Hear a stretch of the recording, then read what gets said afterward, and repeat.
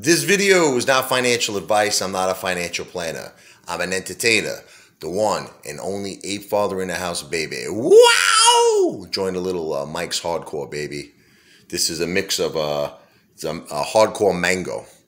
Salud Gintani to my Ape family.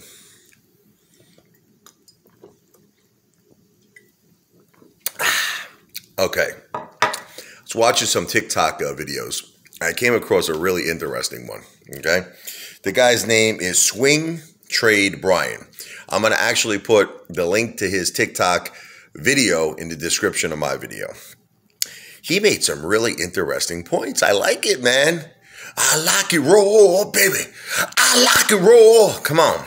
So his observation, right, was on May 3rd, Bitcoin was at $58,000. Within 2 weeks, it dipped to $34,000. Okay. I remember that.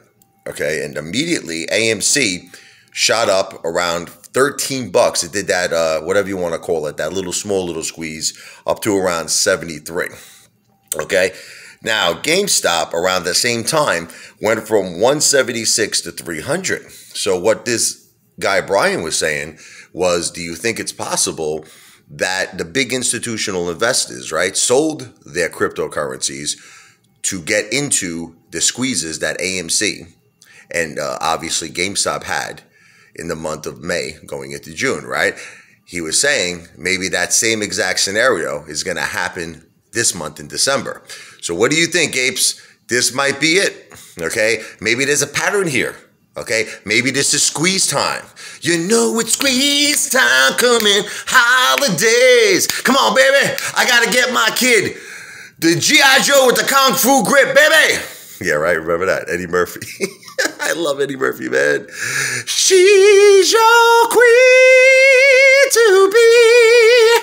Ken Griffin, your clients are gonna sue you. You're changing your contracts.